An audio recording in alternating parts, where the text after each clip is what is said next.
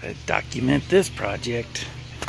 These are the old trailing arms, big aftermarket sprockets, spindles.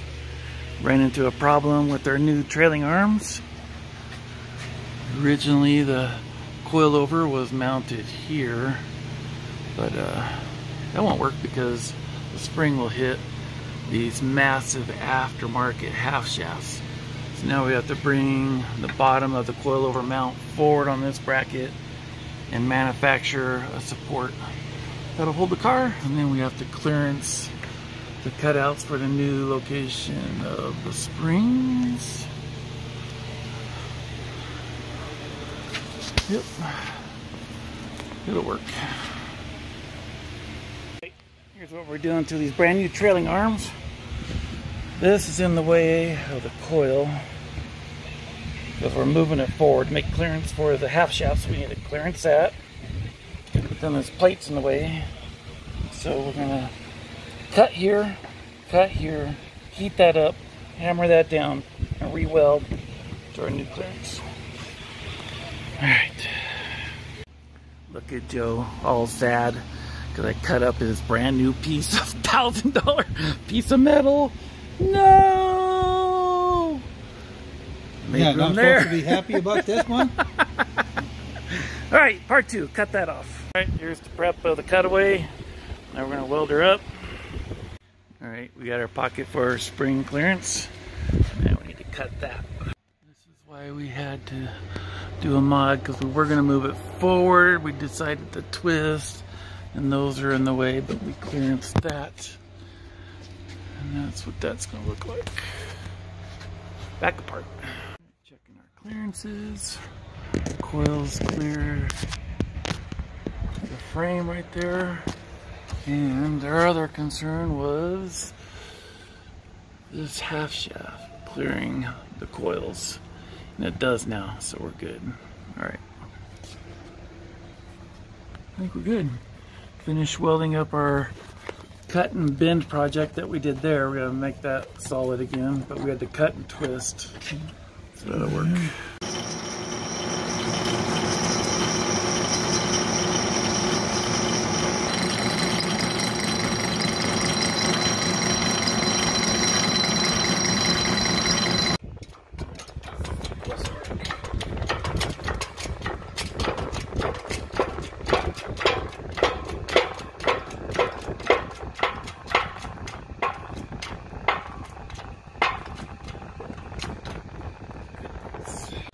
Alright, here we are setting up Corvette hubs. A little bit to this.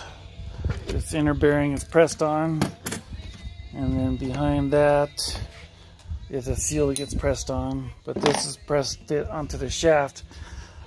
So once this is all built, if you have to make a change, you have a spacer and a shim here. You have to be able to dig that out, because once you press that with the seal, you can't take it apart. And what we had to do was machine the inside of the surface so it slides there, so we can fish it out to change clearances, because what we're doing is setting up proper end play. So this took all morning to get this.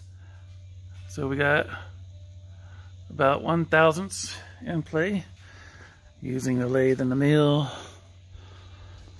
Working on the trailing arms. So these are all modded up and ready for finish work and paint and put it back together so that we can do coilover shocks. Yay! Okay, here we are early in the morning trying to get our back spacing correct. So this was the original shim. So we have 0 end play. Trying to film and do it at the same time. So we have our deep spacer down in there. We're going to start off with, let's say 10/1000. We're going to add to our end play. And we're going to take this shim, put it in here. And we're going to take our, trying to film it easy, bearing, and then wipe my fingers off. And then we're going to come here. We're going to put the seal on after we get our end play dialed in. We're going to come with our washer, and that we have to trying to surface this also so we can index our keyway for the castle nut. So we're going to torque this down and check our end play, and then we'll do some math and see what kind of corrections we have to make. If we're in between 5,000ths, we're going to have to take it all apart and grab that spacer, take it to the lathe or the mill, and take a predetermined amount off. And there you go. Alright, put together, take apart half a dozen times. Finally got some backlash end play to measure. So we're looking at about 15 thousandths. Take back apart, and we'll pull 15 thousandths out and see where we're at. Just gotta document this in case I forget. So we have this shim, which is 67 thousandths. We got 45, 20, 15, and 10 in here. So we'll start off with these going in, thin part up. Then we'll take this 67 thousandths shim here, go back together, the bearing, and then we have our flange, nut, and we'll torque down, check again. Alright, that didn't take long. 1,000ths, good enough. Actually, it's very good.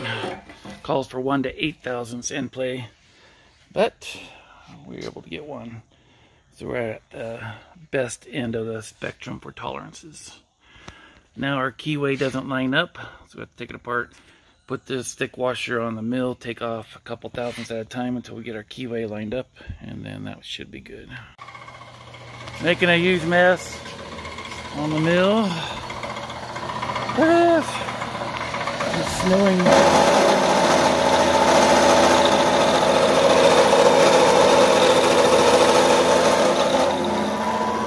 This is for the spacer block to change the pinion angle. Okay, this C2 has an LS7 427 modern drive technology, TKX 5-speed. If you look, the transmission is a lot bigger. There's nowhere to raise it up any higher. So the pinion angle on this drivetrain was 3 points. So I'm using this digital inclinometer.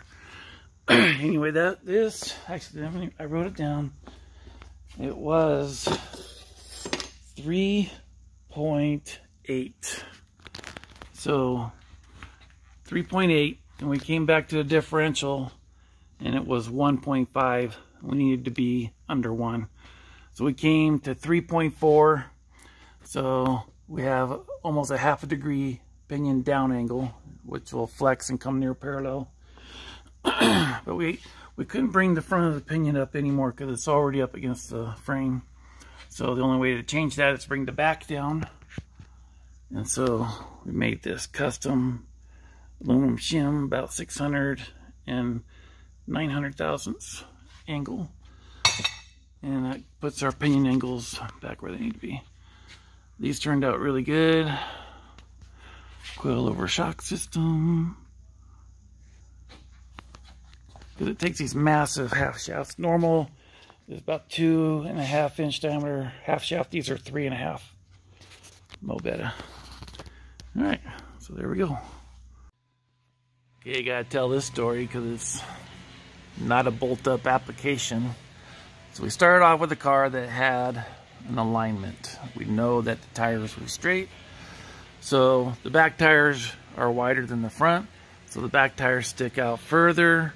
So what we did was, to get a baseline before we tore it apart, we took the string line, ran to the front, and with calipers, measured how far the string stuck out and wrote that down. We went back together to do the alignment.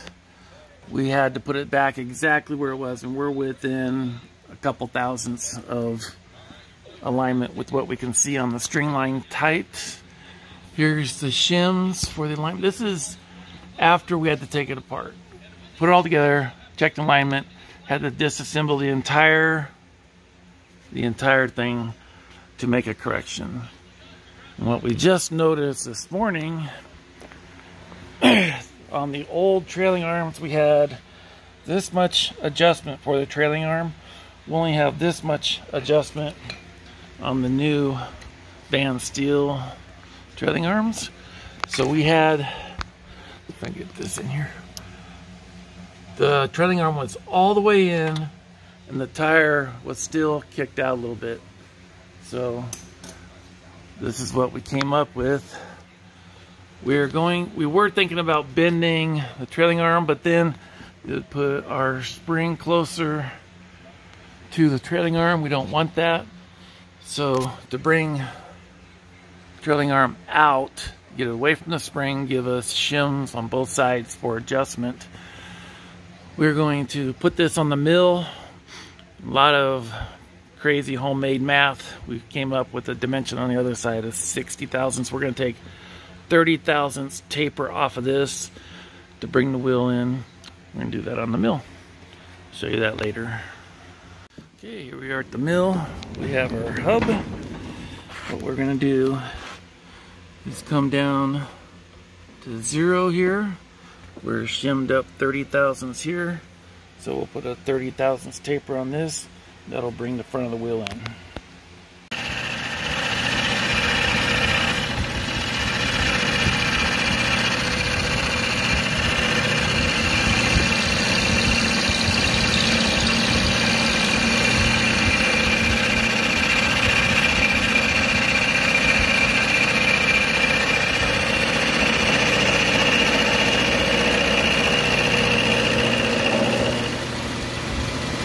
Alright, so there's our first cut. Well, the one side. You can see there's 30 there, down to 0. There's our taper. Alright, here's our backyard alignment shop. So before we took it apart, we measured, we pulled this string out until the front just touched. And we came up with 330 thousandths. And before I machined this was touching here, and I had to pull it out to where it even touched. But now, if you hold that for me, we have all this adjustment. We can go that way and all that. We have all that adjustment. Now, we didn't have adjustment before. So, there you go. And so we're going to be, I'm guessing, if we're measuring within a couple thousandths on the front, we're going to be within a fraction of a degree of alignment toe in. And we checked our camber, we're good there too. Well, of course, we go to bleed the brakes and the master cylinder is not pumping to the rear. So we got a kit. I'm going to rebuild that real quick. So when we were doing the brake bleeding on the front, we were getting fluid pushing back up during port closure with the seal, but not on the rear. And we did find a flaw on one of the cups, so we'll give it a shot. Cleaned out our tiniest ports with a tip cleaner. Right. And this one here is lined stainless.